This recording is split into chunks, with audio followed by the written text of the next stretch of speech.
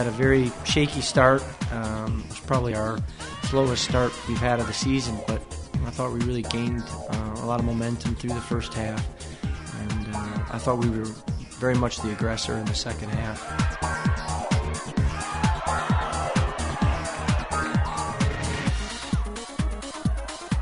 I kept going, and when that one hit off the post, it was just frustrating, but I knew that we were going to get more chances within the last 7 minutes.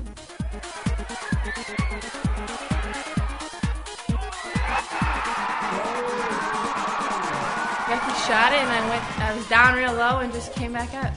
It was a great feeling. I was just freaking out. I can't believe, it happened in Virginia Tech, and I was freaking out then too, but it was just such a great feeling to see it go past that goalkeeper.